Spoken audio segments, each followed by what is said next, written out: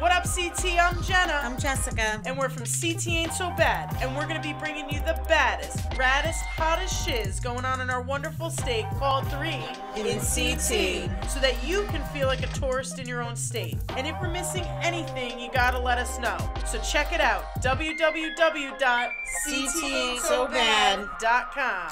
What up, CT? This is CT Ain't So Bad doing the 4th episode of 3 in CT. We are at Dunkin' Donuts Park for the Yard Goats games. We're so excited.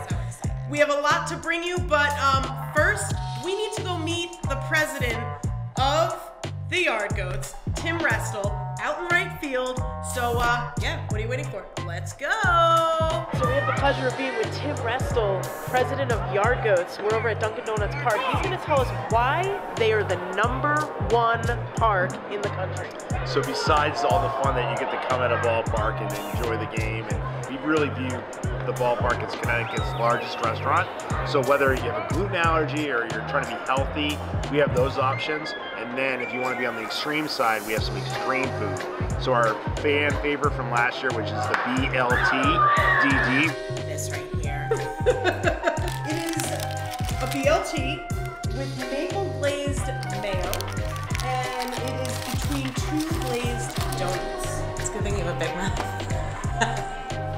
That's so good. Jessica and I have eaten all over Connecticut, if you can't tell by our pants size. So, what's your favorite thing about being in Hartford? You know what? The ballpark is a stone throws away, say a pop fly away from downtown. People can park, they can eat, they can walk over to the ballpark and have a great time in downtown Hartford. We are definitely glad that you guys are here. So, why don't you tell me a little bit about what you did when you went to Relic without me? Relic Brewing Company over in Plainville, Connecticut now has a whiskey bar. I said whiskey bar. We're rocking their beers right here. You can go over there and chat with owner and founder Mark Sigmund and co-founder Christine D'Angelo about the bottles that they've got over there, and it is ridiculous. So let's tee it up. Roll the tape.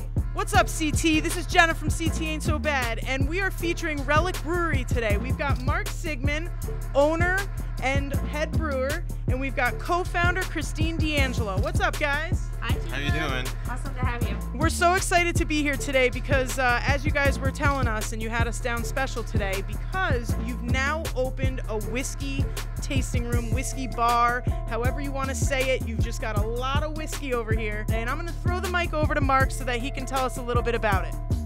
We decided what could we do to be different and what could we do to that would be fun for people, and I had like a big interest and hobby in whiskeys, so we were like, well, we'll add whiskeys. And what we do is we do flights and like little half-ounce pours, so it's really about like tasting and education. And well, we just kept adding more and more and more, and it took a while, but eventually we basically collected something like at least 600 different whiskeys.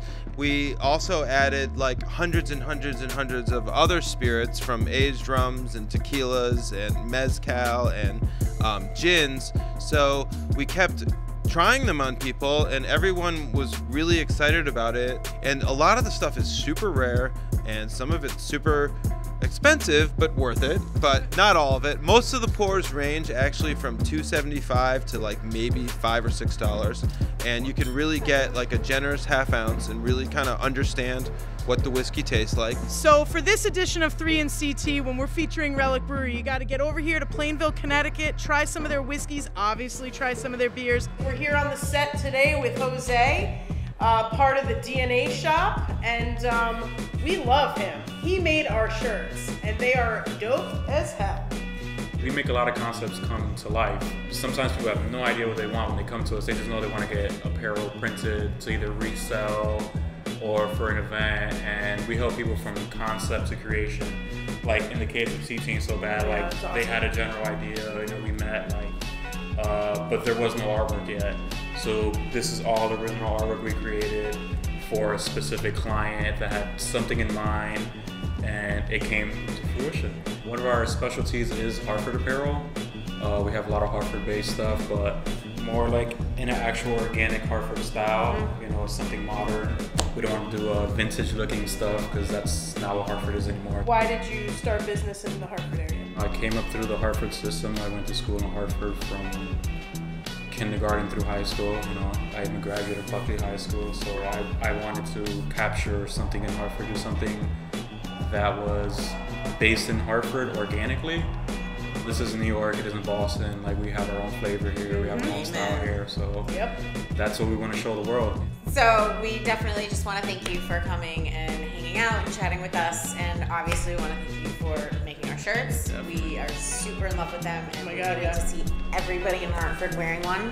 I enjoyed it, and I'm happy to be involved with Awesome. CT Ain't So Bad. Yeah, true. yeah. CT Ain't So Bad. Well, thanks for joining us for 3 in CT. Keep your eye out. We're going to be bringing you so much more.